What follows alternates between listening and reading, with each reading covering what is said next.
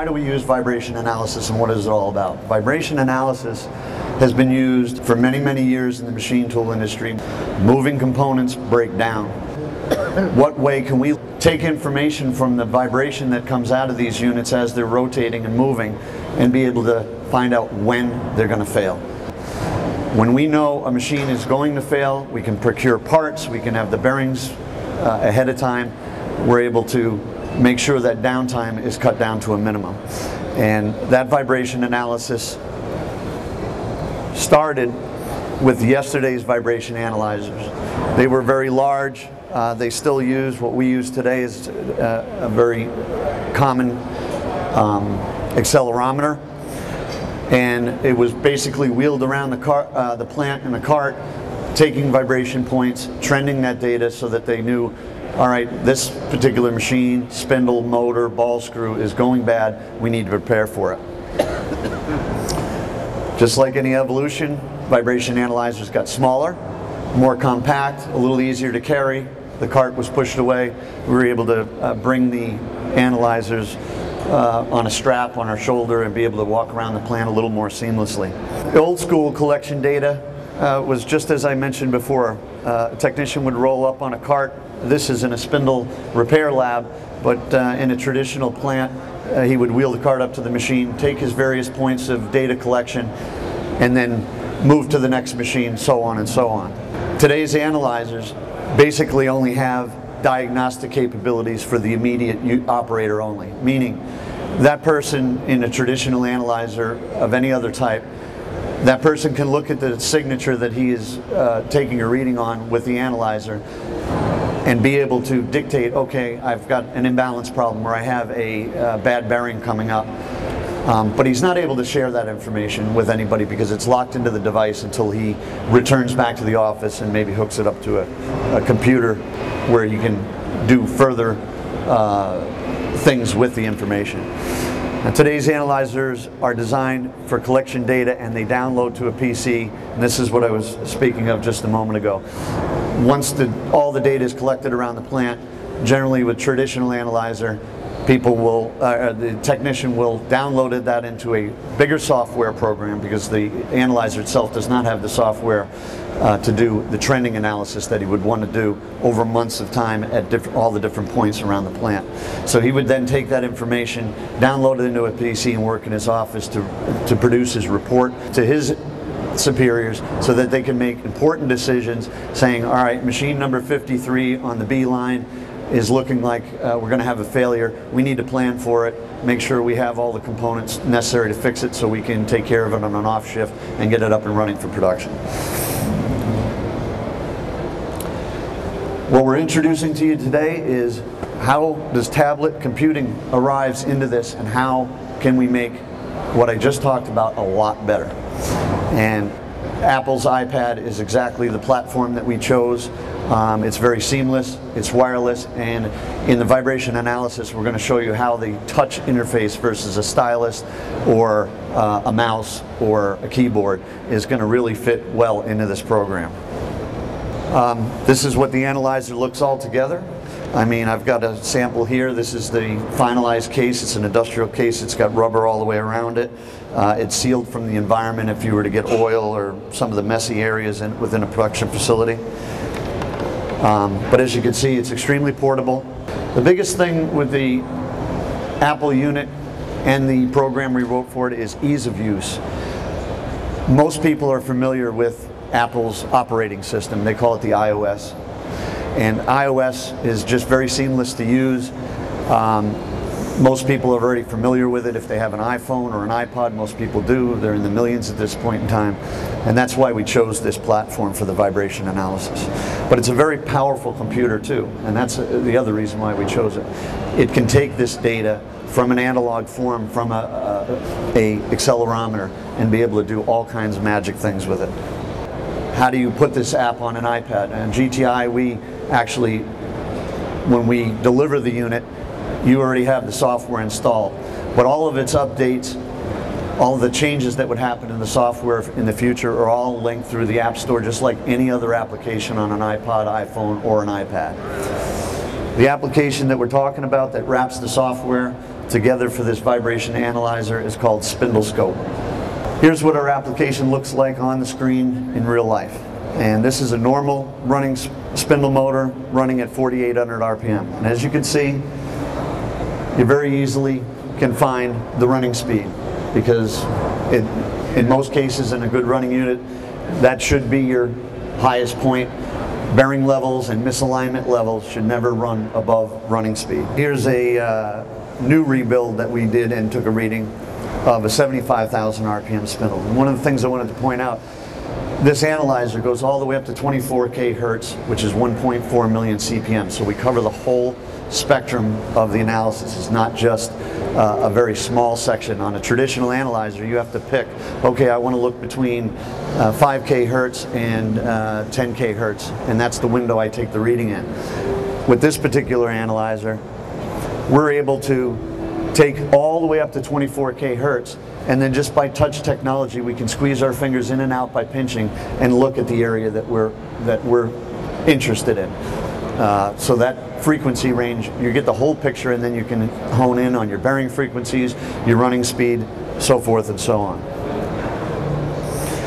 Here's one that's indicative of looseness that I took.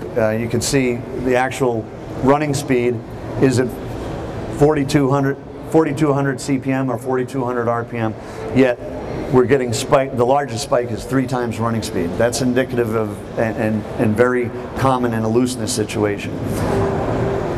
That's where this analyzer comes into play. You're able to find out exactly what is the malfunction of the piece of equipment you're measuring. The other thing to look at is, a lot of times something might be vibrating and it might be a simple issue. Very often somebody could put an imbalanced pulley or a imbalanced tool on a component, and it will damage the bearings over time. But with the vibration analyzer and throughout your route, you'll be able to pick up on these things, and you'll be able to know by looking at the signature that, all right, I don't have a bearing frequency issue here, I don't have a bearing problem. We don't have to prepare for failure. We just need to put a balanced tool in this, and then we'll be operating properly. This software is very, very robust. We put all the functions of a typical analyzer in there, and in some cases many more functions. And one of the major functions is the cursors. You can pick as many as possible. So when you're looking for those multiples of running speed, which point out misalignment and looseness, when you put your finger on the cursor, because again it's all touch technology, the other cursors will line up and do the math for you of exactly what those multiples of running speed are. Okay, here's one that I wanted to post up also as an indication of bearing defect. Again, we look at a signature. It's very simple.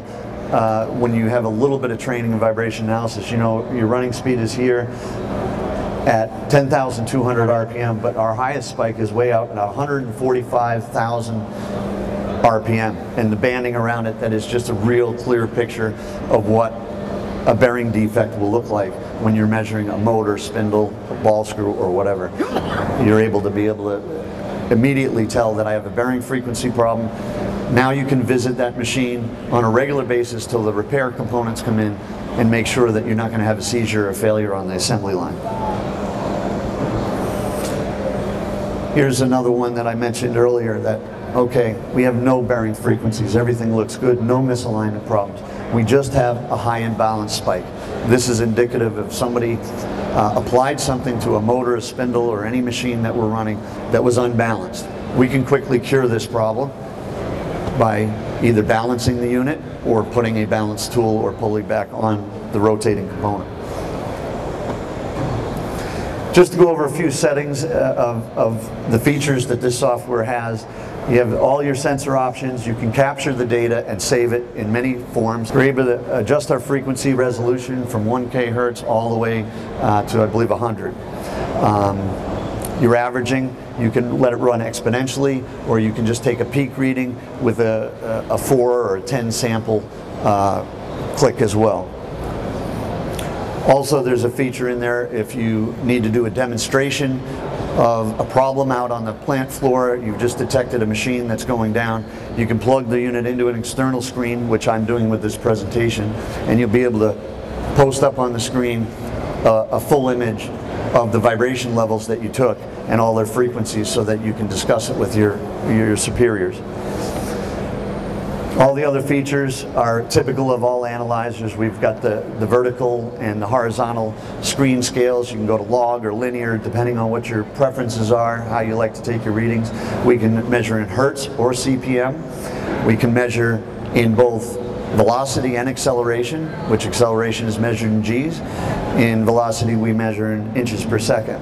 Now we can also hit a button and turn on all the spectrum details on the bottom. So we're not just getting a chart and a signature, we're also getting all the top 10 frequencies from the highest amplitude, which hopefully is our running speed, to the 10 next highest, to the 10th highest frequency. We also get an overall reading as well, so that we know these particular machines, we don't like to see a overall vibration level above XYZ number. Now we can quickly go out and do our route and know whether a machine needs to be looked at further or not. The Apple iPad is already connected to the web. It's always connected to via 3G or any Wi-Fi that it may be around at the time. Now when we talk about saving our data, we could save our data in a text file if we want to put it in a more robust software back at our office that might be doing a lot more trending analysis, but we can also save to a PDF graph.